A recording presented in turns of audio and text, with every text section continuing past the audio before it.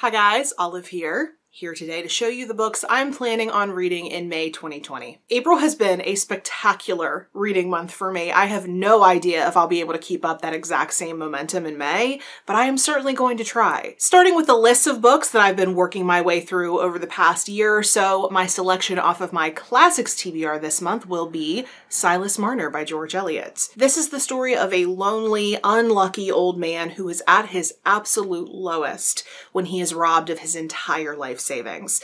But things start to take a turn for the better when a homeless little girl enters his life.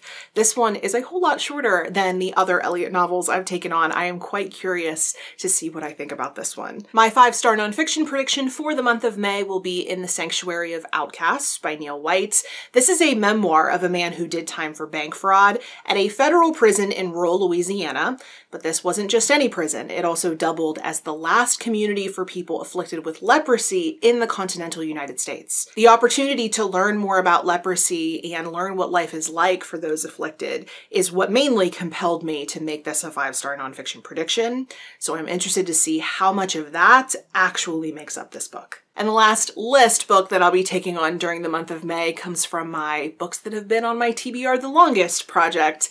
That is Enduring Love by Ian McEwan. This is a very short novel all about a hot air balloon accident and its long-term impact on the witnesses. I have not read an Ian McEwan novel in such a long time. I can't even remember what was the last one I tried to take on, but this one is very short. I will probably finish it in a day. As I was looking back on the reading I've done so far in 2020, I realized that completely unintentionally, I've been picking up one romance book per month. And now that I'm onto that, I've decided to just keep that habit going. I'm really enjoying reading romance. So during the month of May, I'm going to continue and read A Prince on Paper by Alyssa Cole, which continues the Reluctant Royal series. I read the second book back in February. This one changes things up a bit and sets up two characters from previous books that we already know, as opposed to the last book when we only knew one of the main characters, one of the love interests. I've seen many different people say that this one is their favorite of the series, so it seems pretty much guaranteed to be a good time. I'm also really craving some good historical fiction during the month of May, so my plan is to pick up Orhan's Inheritance by Aline Ohanessian.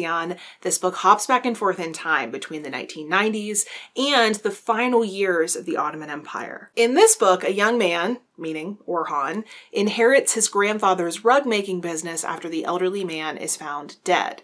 However, completely inexplicably, the family's estate is willed away to what seems like a complete stranger. Finding out the connection to this stranger means digging into his family's past. A book that the times we're living in compelled me to want to read this month is On Immunity by Eula Biss. This is a very short nonfiction book all about the changing attitudes toward vaccines over the years. I'm very much hoping that in the moment I'm filming this and in the moment that you're seeing this, that scientists are making good progress toward coming up with a vaccine for the coronavirus.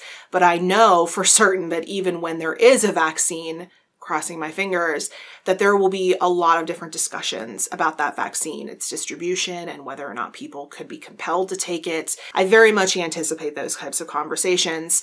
During this entire situation, I have felt kind of torn in between wanting to be informed and not wanting to cause myself anxiety. My solution to that problem is to not overwhelm myself with information. I'm going to keep it at about one book per month, and this will be that book for me this month. Now on to something much more lighthearted and exciting. I'm actually going to be participating in a readathon this month. Natalie from Curious Reader and Emma from A Cup of Books, two of my go-to booktubers, just like period, but also especially for nonfiction on BookTube, have teamed up to create Springathon, which is a 2-week-long readathon focused on nature writing. I obviously really love nature writing, so I was on board the moment I heard about it. It's going to run from May 4th to May 17th, and they have provided some optional prompts in case you want them. The prompts are bird, water, animal, plant, and then travel/destination. I am planning to loosely follow the prompts. I'm more going to be combining them than anything else, which is evidenced by my first selection for the readathon.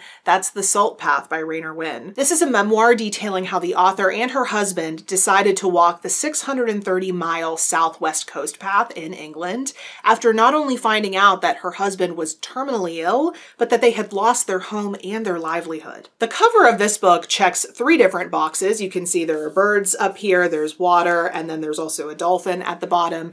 And the subject matter is about travel / a destination, meaning the end of the Southwest Coast Path. I've already been wanting to read this one, so this seemed like a really good opportunity to pick it up since it does check so many different boxes of those optional challenges.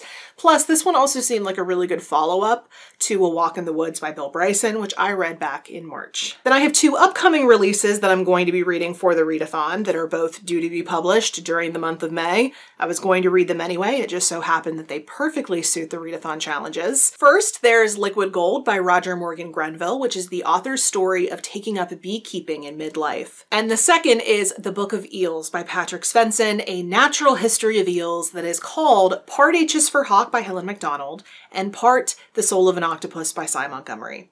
I feel personally targeted. My last pick for Springathon and the final book on my TBR is a book that I unfortunately did not finish last year. I started it, I just never got around to finishing it. That book is Late Migrations by Margaret Rankle. This is a memoir told in essays that tell stories of the author's upbringing in Alabama, her connection to nature. Her brother's artwork is also featured in here. I loved what I read of this last year, so of course that made me feel guilty that I got distracted by other books and other commitments. But it also made me feel guilty because I attended an author event with Margaret Rankle last summer, and it was such a small event that it turned much more into a personal conversation. Just for example, by the end of the event, Margaret Rankle and I were exchanging book recommendations, and we were both gushing over Being Mortal by Atul Gawande. Because it was such a personal event and I got to interact with the author so much just on a one-on-one basis, it made me feel 10 times worse that I hadn't finished this book, which just kind of kept the shame spiral going. But I am finally cutting off that spiral and cutting out some time to finally finish this book. I will leave all the details that you will need for Springathon down in the description box below in case you would like to join in. I highly recommend that you do so. There's also an Instagram challenge in case you like that kind of thing.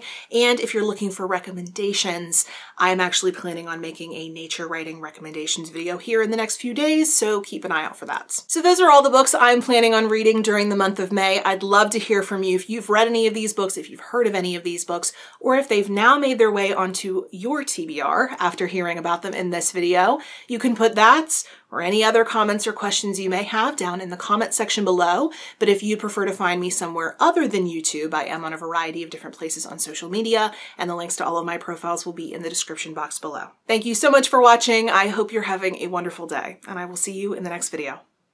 Bye.